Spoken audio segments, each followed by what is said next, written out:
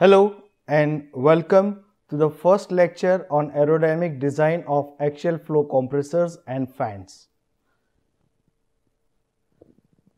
If we look at, this is what is representing different components ranging from say ceiling fan, split AC fan, computer cooling fan, radiator cooling fan.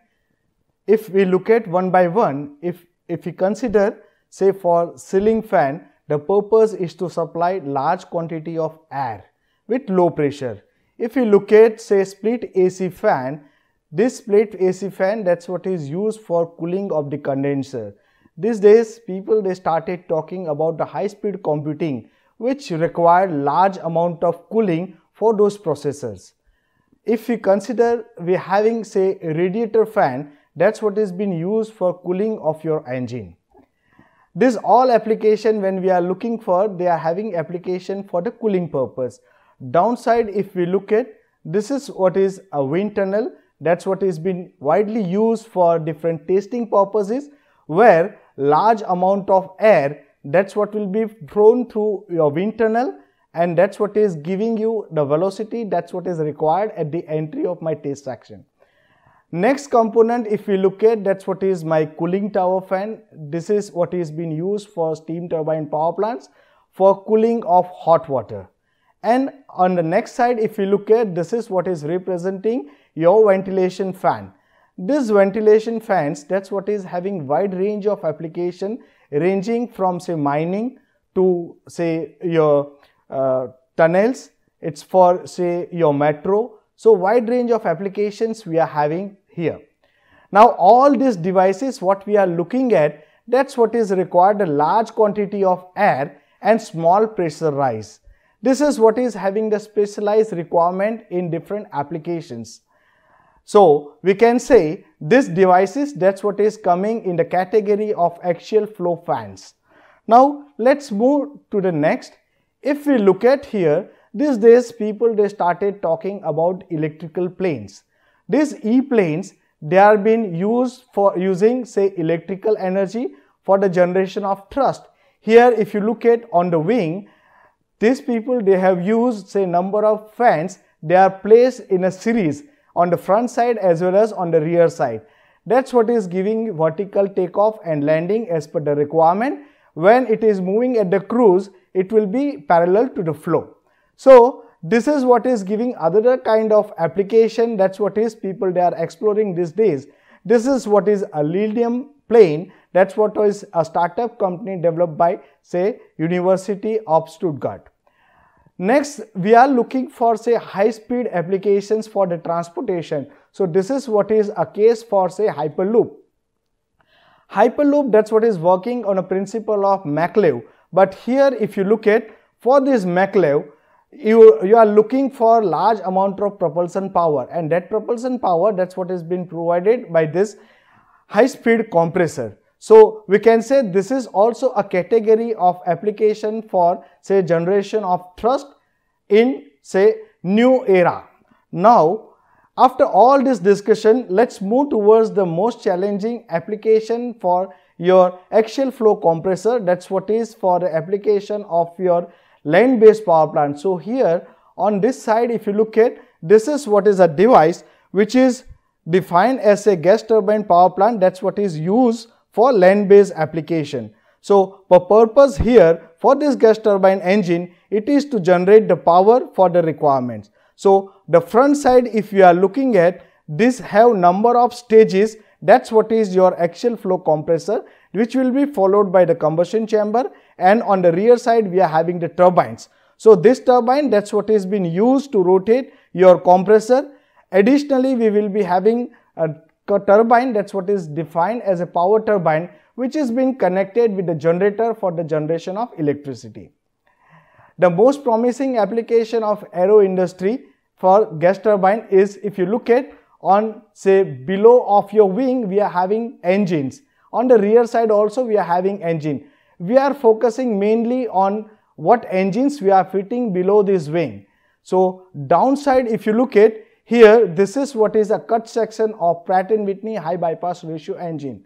So on the front side if you look at, this is what is a large diameter fan. That will be followed by number of stages. This stage, that's what is say interpressure compressor. Rear side, that's what is say high pressure compressor. That's what will be run by using say HP turbine and say LP turbine. So here also we are having the device. What we are discussing is our say fan. This fan is completely different from what we are discussing for our earlier applications. Here the fan, that's what is handling large amount of mass flow rate. The purpose for providing this large diameter fan, it is for the generation of the thrust. So it says approximately 70% of your thrust, that's what is being generated by this big size fan. The pressure ratio here, that's what is ranging from 1.4 to say 2, in the range of 2, and it is handling large mass flow rate. This is what is looking like a large size and large diameter. That's what it is deemed as a fan. Do not get confused. Say people, they used to define in open literature with the fans and this fan. So do not get confused with the fan. When I am saying say fan, that's what is applicable to aero engine that has a special requirement. Okay, and these blades, if you look at, they are taller blades. On the later stages when we are looking at, these blades are the shorter blades. We will be discussing about the design of such devices in these lectures. Now this gas turbine engines, they are having other kind of applications also. So many regional transport aircrafts or say private jets, that's what has been run by using say your propulsion device. That's what is called propeller. This propeller, it is similar to your fan, but its design approach, that's what is different. Here the whole thrust, that's what is being generated by using this propeller. Now in order to rotate that propeller, we are looking for the power, and that power, it is been generated by your gas turbine engine. So this gas turbine engine, that's what is similar to what we are discussing for land based power plant. Here we are having say power turbine, that's what is being used to rotate these propellers. Now if you look at, we are having say helicopter engines. In this helicopter also, that's what we are using. If you look at carefully, this is what is my turbo shaft.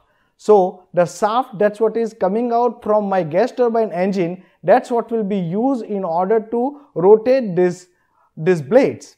Okay. Now the application, that's what is not ending only for land based power plant or say only for say aero application. People, they are using this for marine application also. Here if you look at, we are having this gas turbine engine, that's what is being used in order to move the propellers. So here this is what is in line to what we are discussing for the generation of power, and this is what is used for propelling of your ships. Now these days people, they started talking of say development of compact engines. So on top side if you look at, this is what is supercritical cycle power plant. So just look at on the back side of this photograph, we are having say large size gas turbine engine, and these persons, they are holding small size say gas turbine engine. So this is not the model, but this is what is actual engine, actual gas turbine engine. Now we are using this supercritical CO2, that's what is having properties similar to our steam.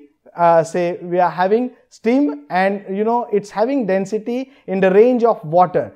That's what is giving you application for rotating these wheels at the high speed, and that's what is providing the compactness.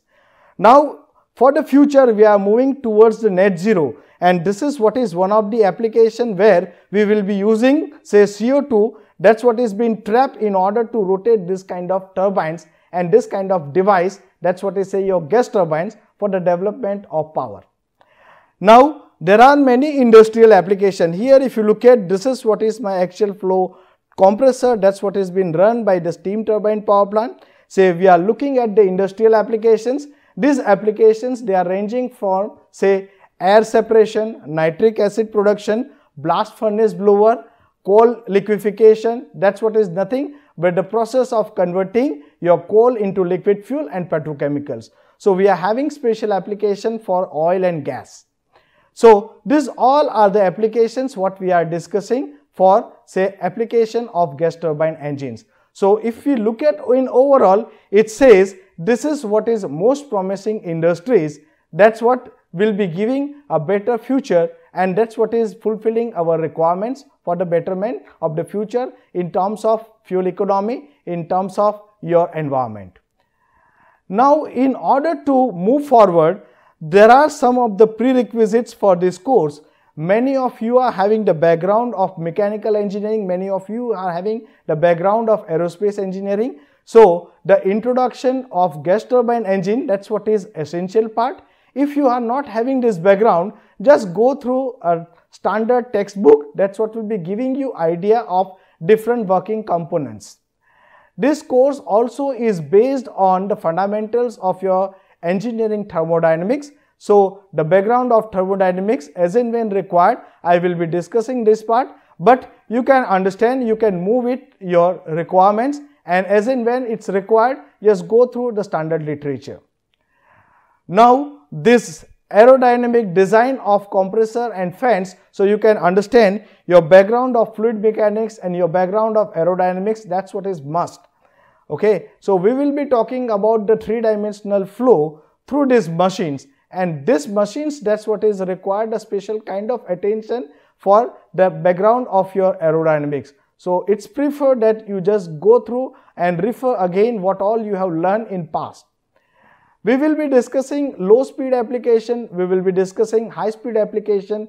What I mean for high speed application is say my flow through this machine to be transonic or supersonic, and that's what is required the background of your gas dynamics.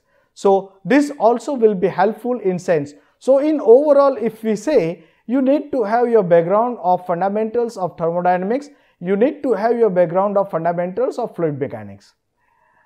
Let me move with the course structure. So this course, it has been designed for 12 weeks. These are some of the contents for this course, and you will be having say examination, because this is what is online certification course. So that's the reason on say right hand side you can see we are having say different methods for the examination. So in first week we will be discussing about the introduction of axial flow compressors and fan with their applications.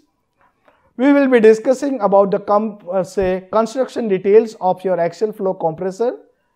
We also will be discussing about the fundamentals of Euler's equation and velocity triangle. That's what you might have studied in your basic course, but still as per our requirement for the design, we will be discussing in detail.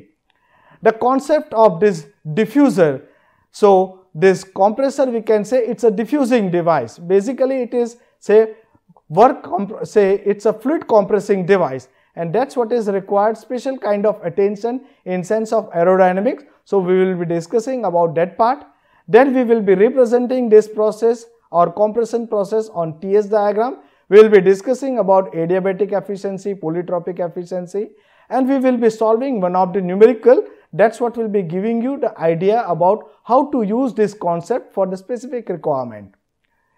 My second week, that will be with the stage configuration and parameters. So we can say the process through this compression, we can represent that as a thermodynamic process as well as say your aerodynamic process. So we will be discussing about that part. Now axial flow compressor, that's what is having different kind of configuration. You might have seen what we were discussing for different engines. That's what is having combination of say inlet guide vanes, only rotor, inlet guide vane, rotor and stator configuration. We are having say future requirement, that's what is a counter rotating concept. All these things, that's what we will be discussing in this session. We also will be discussing very important parameter, that's what is required for our design. That's what is say diffusion factor, degree of reaction, de Holler's factor. We will be discussing how we will be using these factors for our design purpose.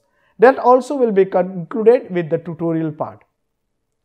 Now coming to the design concept, you may be aware of the flow through this axial flow compressor is highly three-dimensional flow. That's what is required, your fundamentals, and for that we will be discussing our fundamental theory. That's what is radial equilibrium theory and its application.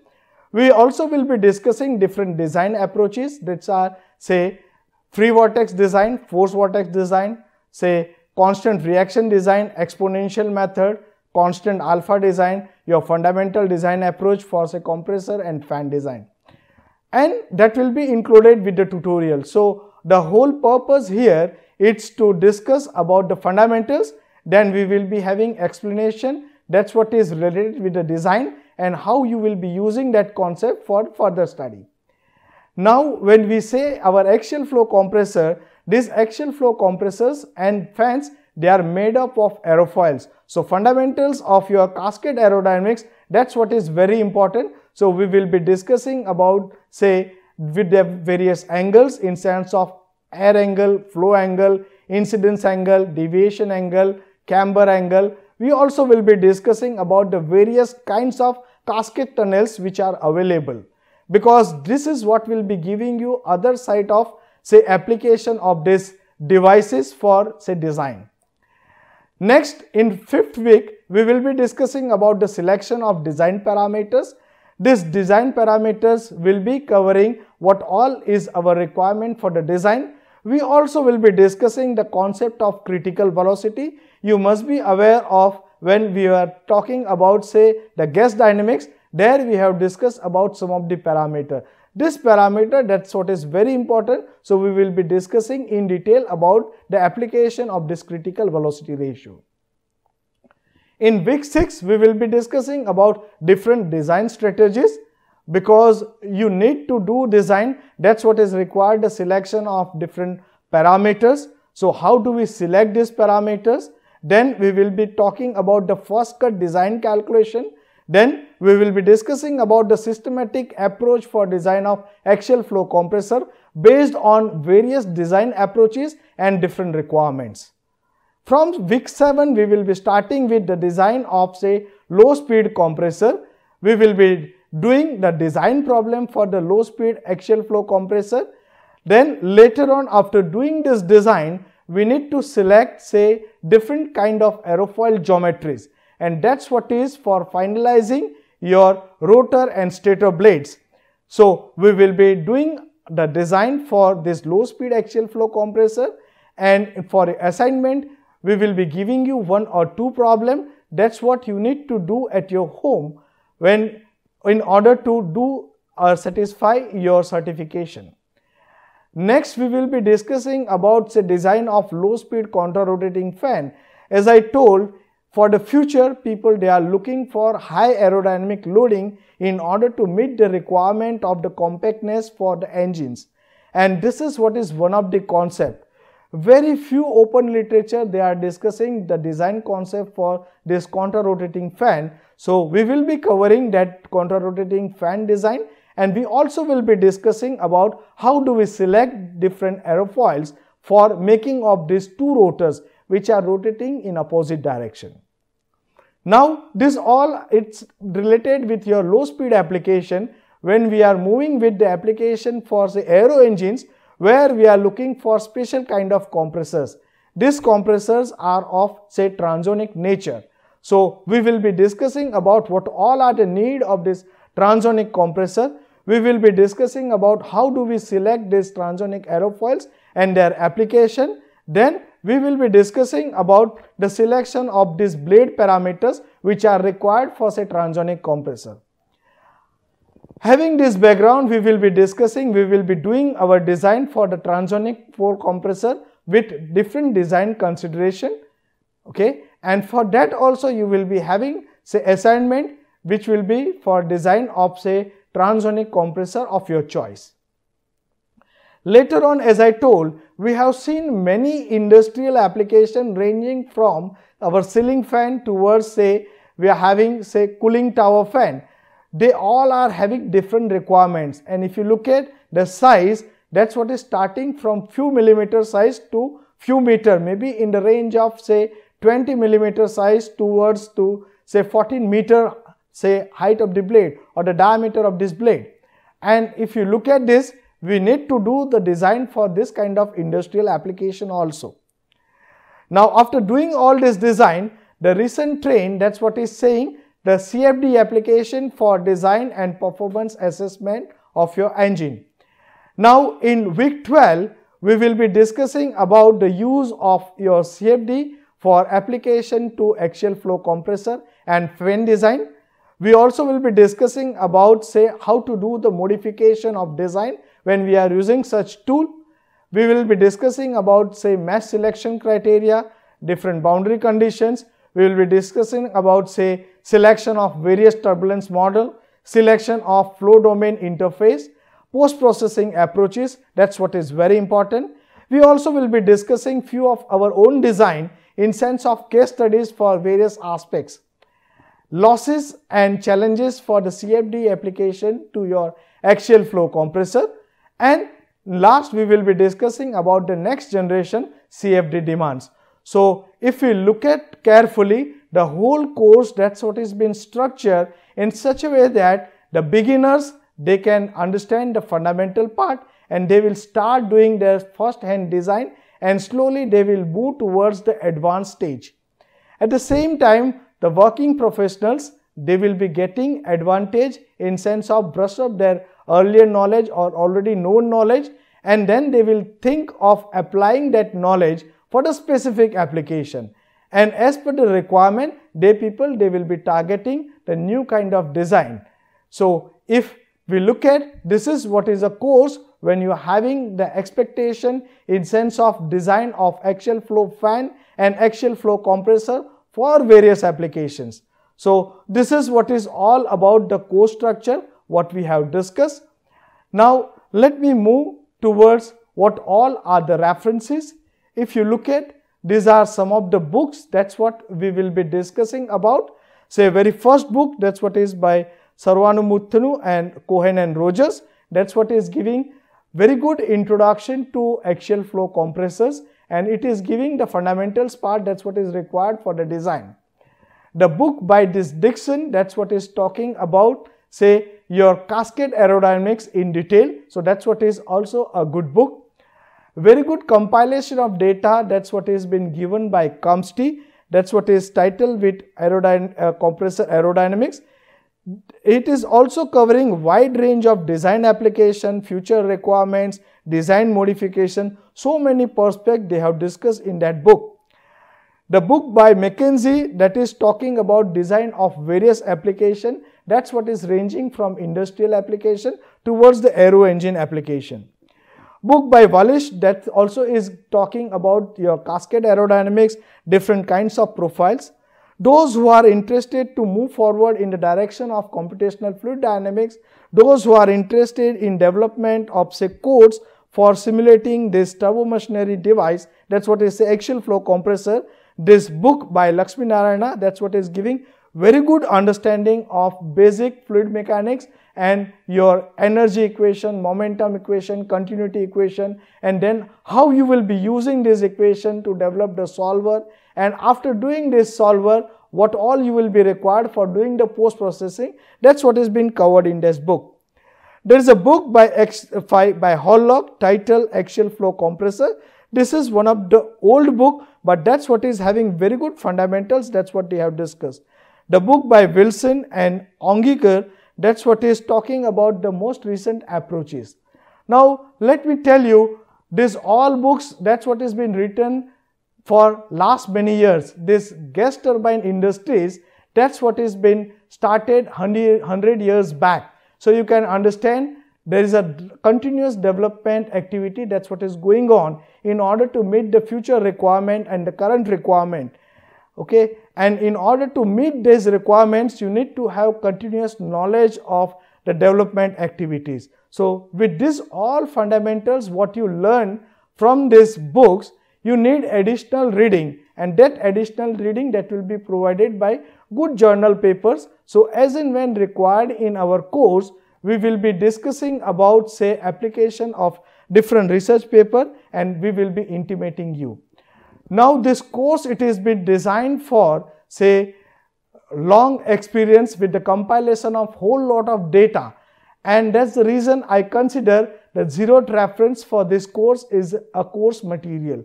So this all will be covering what all you are looking for, say design, aerodynamic design of your axial flow compressors and fans. I'm sure by doing this course, you will be meeting with the requirement for the future. Thank you. Thank you very much.